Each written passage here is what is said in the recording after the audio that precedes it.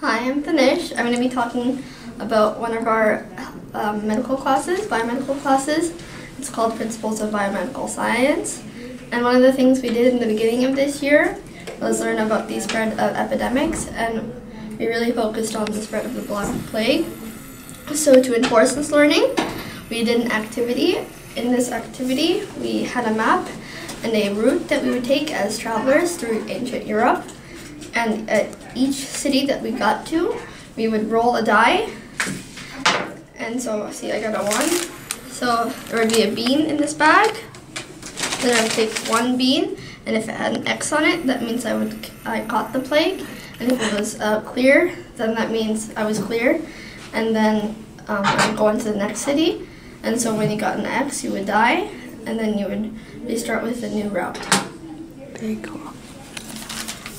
So through this, it's a thing to learn, because if you want to study the Black Plague or epidemic scientist, this really comes in use for that. You could use this because it really it's kind of like contact tracing, because where you've been and who you've talked to. So if you're looking at a field in that, so like stop epidemics or sicknesses, it's really good and helpful for this.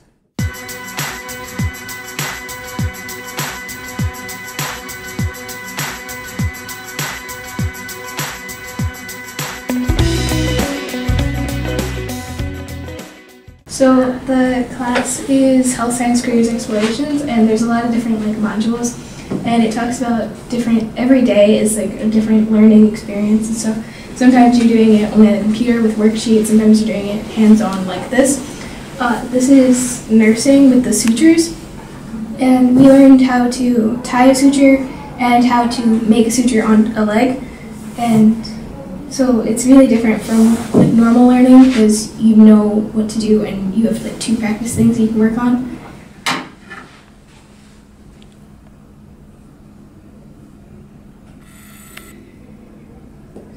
Try the skin.